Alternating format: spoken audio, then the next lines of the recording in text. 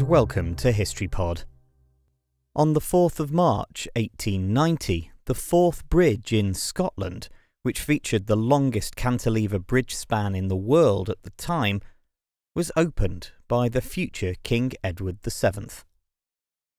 The Forth Bridge stretches almost 2.5 kilometres across the Firth of Forth, a large estuary area to the west of Edinburgh.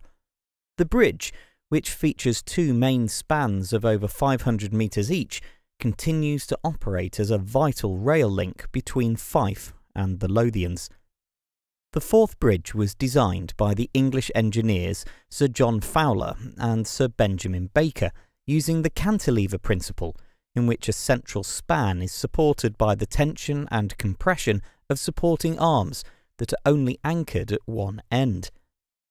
Before construction even began on the bridge in 1882, the contractor Sir William Arrol Co landscaped the shores on each side. They then constructed buildings such as workshops, as well as huts and houses to accommodate the more than 4,500 workers who were due to work on the bridge. Of these, 73 are known to have died in work-related accidents. The bridge was finally completed in December 1889 and was tested the following month to ensure that it operated properly under load.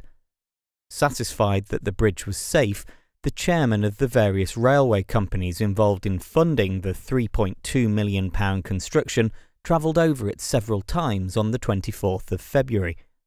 A week later, the future King Edward VII formally opened the bridge and secured the last of 6.5 million rivets. The bridge continues to carry more than 200 trains a day and is an important symbol of Scotland. Thanks to the development of a new coating, it's also now no longer necessary to continuously paint the bridge, a task that can take up to 10 years to complete.